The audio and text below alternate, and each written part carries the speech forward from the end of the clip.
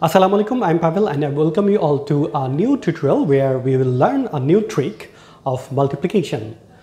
In this video, we will learn how to multiply very easily by just drawing lines. Doesn't it sound amazing? No? Okay, let's see. Suppose we want to multiply these two numbers, 12 times 13. So we all know how to multiply these numbers using traditional method. But today we will learn how to multiply these numbers using just lines. Okay, so at first start with 12. For 12 we have two digits, 1 and 2. So at first we will draw one line. So this one line stands for 1, and for 2 we will draw two more lines, but we will give some gap here. So this is 1 and this is 2. So we are done with 12. Now coming to 13. At first for 1, we will draw one line here, and for 3, we will draw 3 lines here, okay? You can start either way. You can start in this way and then in that way, I mean diagonally, from any way you can start. Now, for the second part, we will group these straight lines. As you can see, there are some intersecting points here. So we will now group the intersecting points. How? This will be our first group, and these two pairs will be our second group, and this will be our third group. And we will start from the rightmost side. How many intersecting points are there? So let's count. 1, 2, 3, 4, 5, and 6. So we will write 6 here. And how many intersecting points do we have here? 1, 2, 3.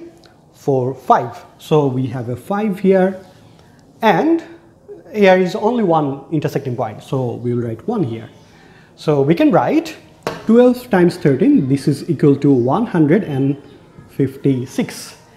Isn't it amazing? Okay, let's see a few more examples. So let us multiply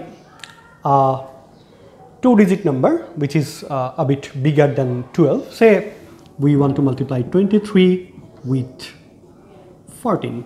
Okay, so let's start with 23. So we can either draw diagonally starting from this one. So we have two straight lines here for 2, and we need to draw 3 more straight lines for 3, though this doesn't seem like a straight line. Let me redraw it. Okay, I hope this is way better. Okay, so we are done with 23. Now coming to 14. For 1, we give one straight line here, and for 4, we will draw 4 straight lines here. So you see, we are done with the first part. Now here comes the part of carry. Okay, so I will explain what does it mean. So at first count the number of intersecting points here. So 1, 2, 3, 4, in this way 5, 6, 7, 8, 9, 10, 11, 12. So we have 12, but we will write only 2 here, and this one will carry out to this place. Okay, we have 1, 2, 3, and we have 1, 2, 3, 4, 5, 6, 7, 8, 3 plus 8, 11, and 1 carry. So we have another 12. So we will write 2 here, okay, and this 1 will carry to this particular place. Okay, so we have 2 intersecting points plus 1, so we have 3. Now we can write the result as 322. You see? So I hope the concept is pretty clear to all of you.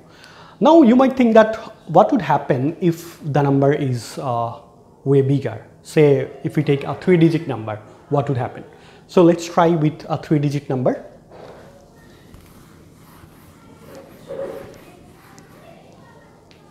Suppose we want to multiply 154 times, say, 12. Okay, so we have a 3-digit number multiplied by a 2-digit number.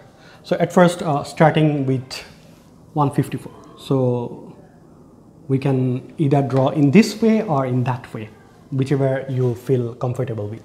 Okay, so we can draw one line and then 5 straight lines for this part, and for 4 we need to draw 4 more straight lines. Okay. Now coming with 12.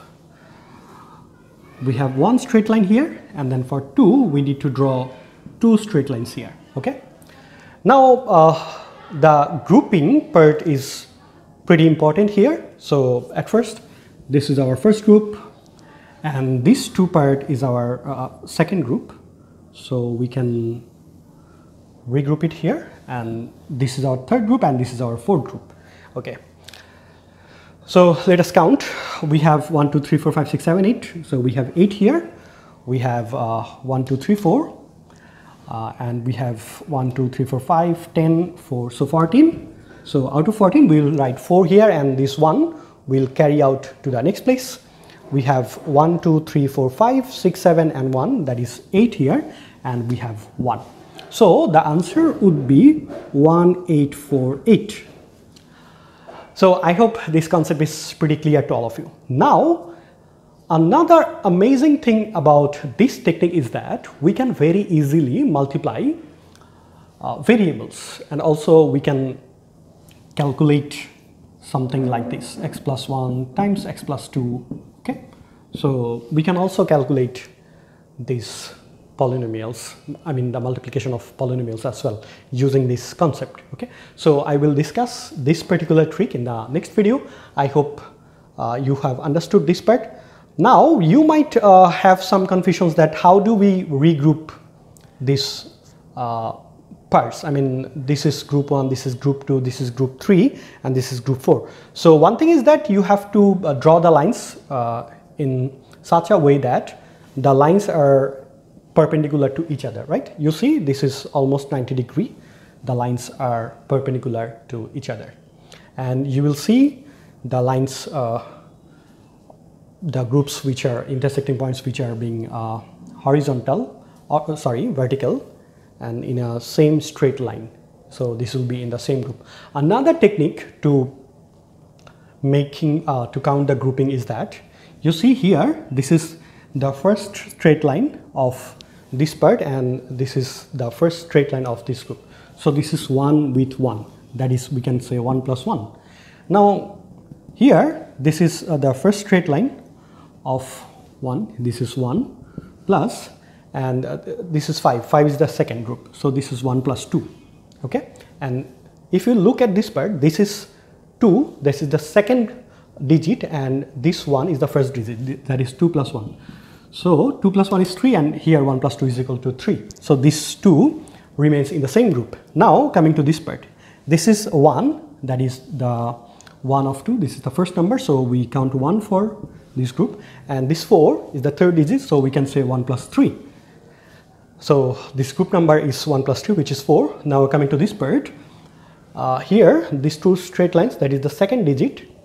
Okay, and this is 5, 1, 2, 3, 4, 5. 5 is the second digit, that is 2 plus 2. So we also have 4 here. So 4, 4, this remains in the same group. Now, will it go to this group? Let's see. This is 4. This 4 straight lines is the third digit. So we give 3.